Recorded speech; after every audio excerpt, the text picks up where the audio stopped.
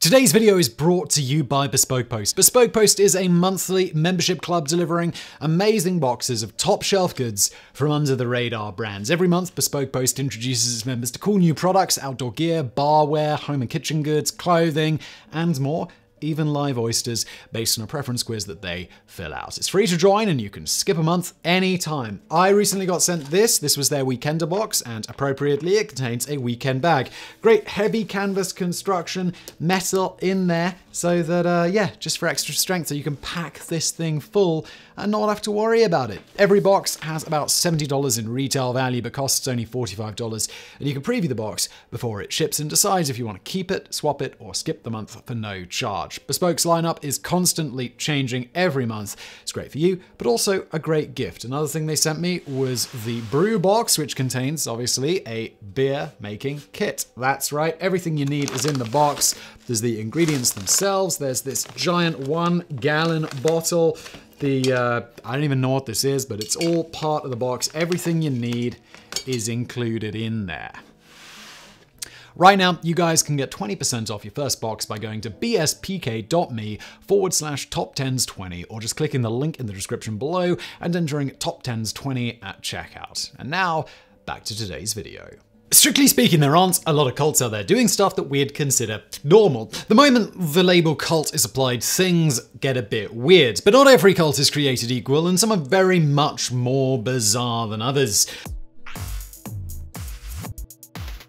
Number 10, the coconut cult. The world produces about 62 million metric tons of coconut every year. It's safe to say that it's a pretty popular food item, but basing an entire cult around them seems, well, sketchy at best. Nevertheless, German nudist and cult leader August Engelhardt was devoted to the coconut and went far out of his way to make it central to his belief system. Engelhardt, being a nudist, was a fan of being out in the sun, so he decided to set up a community of like-minded individuals in Papua New Guinea.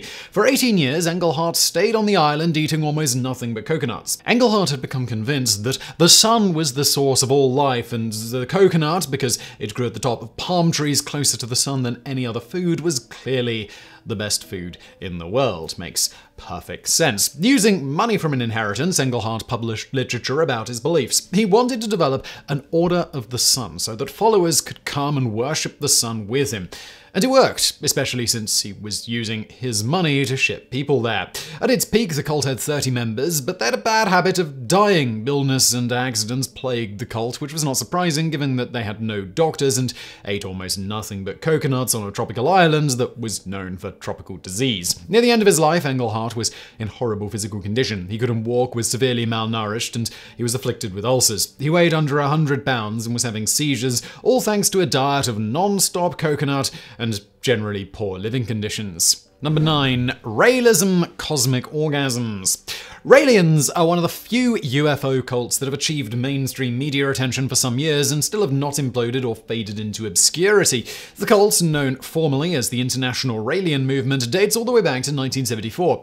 At its core, Raelism teaches that mankind was created by an alien race and is very much concerned with sex. In fact, part of the church involves what is called the Order of Rael's Angels, women who are meant to be sexual partners for the aliens when they come back to Earth. They're not supposed to have sex with any humans. There is an exception, of course, as the women can have sex with each other, and they'll be taught how to please the aliens by Rael himself, a 75-year-old Frenchman named Claude Véron.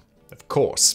These women are all handpicked by Rael for their beauty. All Raelians are encouraged to engage in various sensual practices with one another. They have regular sensual meditation workshops in the wilderness toward the goal of attaining something called the cosmic orgasm. You can see how this might entice some new members. In fact, there are well over 100,000 Raelians worldwide. Number 8. No soap and no sex. The movement for the restoration of the Ten Commandments of God was a cult founded in Uganda in the 1980s. What at first seemed like an eccentric and maybe even goofy take on Christianity quickly and tragically escalated into an absolute nightmare. The end of the cult is one of the most shocking stories ever, and it's a painful reminder of just how far people can take beliefs. The cult was founded after two men believed they had a vision of the Virgin Mary. They founded their group under the guise of following the teachings of Christ and were, by their own understanding, adhering to the Ten Commandments. As a part of their curious interpretation of scripture, members were not allowed to have sex or bathe with soap.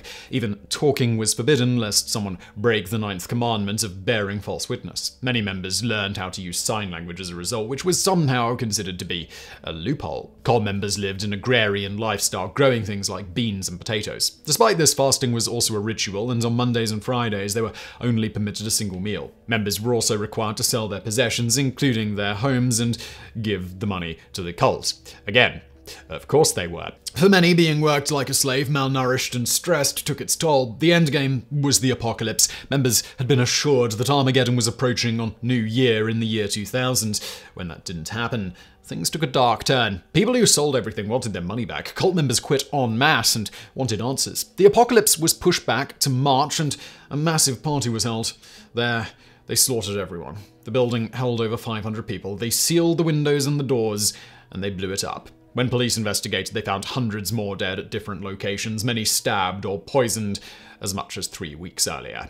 Number 7. Eating trash. The Brethren is the unofficial name of a cult started by former Marine Jimmy Roberts. The main motivation behind the group is to shun material things, which means, in the eyes of most, cult members are simply homeless vagrants. They don't own property, they don't have anything more than the clothes on their backs. When they need things, they're permitted to do random jobs to make money, but part of their survival methods may include eating out of the trash. This netted the group the name Garbage Eaters in some places. The cult, so far, sounds remarkably eccentric, but relatively harmless. However, that was not necessarily the case. Roberts was the absolute ruler of the cult, and he had strict rules. Men and women had to be separated. No images were allowed on anything, and those that existed were to be covered. Children were not allowed to play. New converts had to give up all of their earthly possessions and accept that they were in the end times. Members were divided up into smaller subgroups with no knowledge of the other groups. Roberts died in 2015, and little information is available of what became of his followers.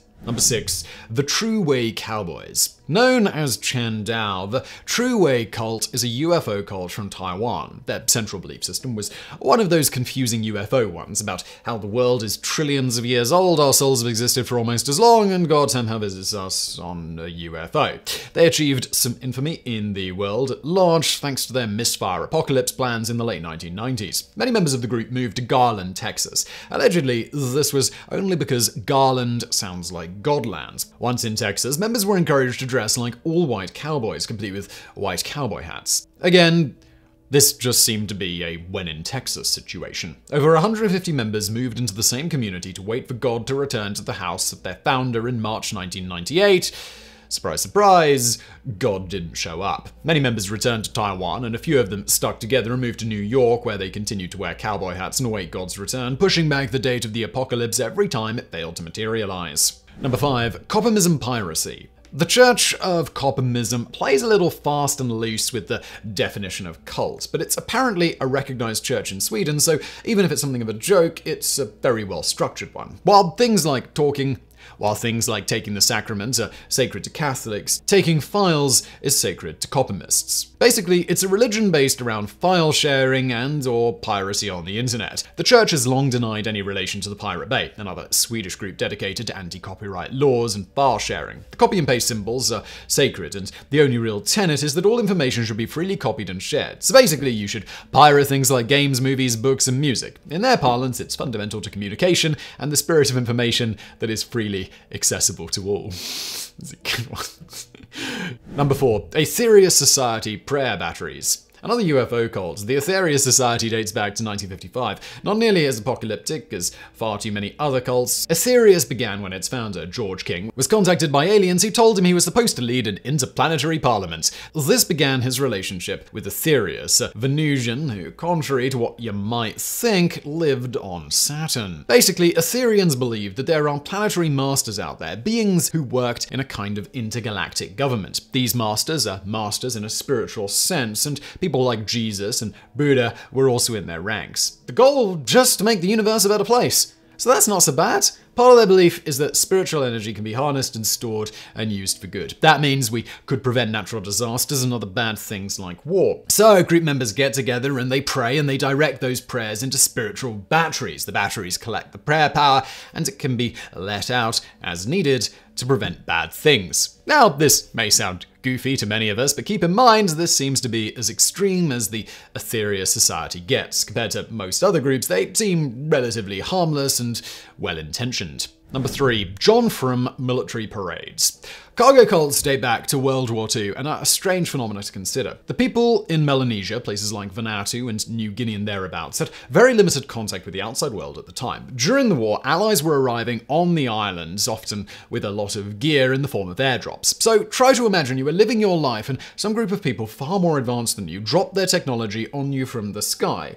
What would you think? Well, for the cargo cults, it began a fascinating culture of religious worship. Soldiers would interact with islanders and trade with them, offering the kinds of things that islanders had never dreamed of. It must have been a lot like the idea of humans and Vulcans first meeting in Star Trek. After the war, all the soldiers left, but the islanders really had no idea why or where they went. So they started engaging in rituals that they hoped would bring them back. On the island of Tanna, locals had met a man named John Frum, and he became central to their belief system. They fashioned their own military uniforms and led parades to try and bring him back, believing Frum would bring gifts and abundance from above. Some believed there was never a real John Frum. He was a delusion or even a local pretending to be a Westerner. But whatever the truth of the matter, the fact is the locals built airstrips and more to bring him back. Each February the 15th, known as John Frum Day, they hold parades and ceremonies in the hopes that Frum will return with things like televisions, medicine, and Coca-Cola. Number 2. The Foot Readers. Dating back to 1987, the Japanese cult known as Ho no Hana was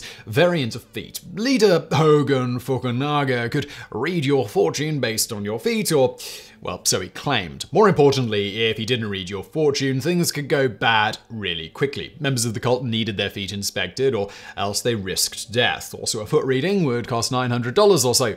Apparently, some people paid him nearly $1 million.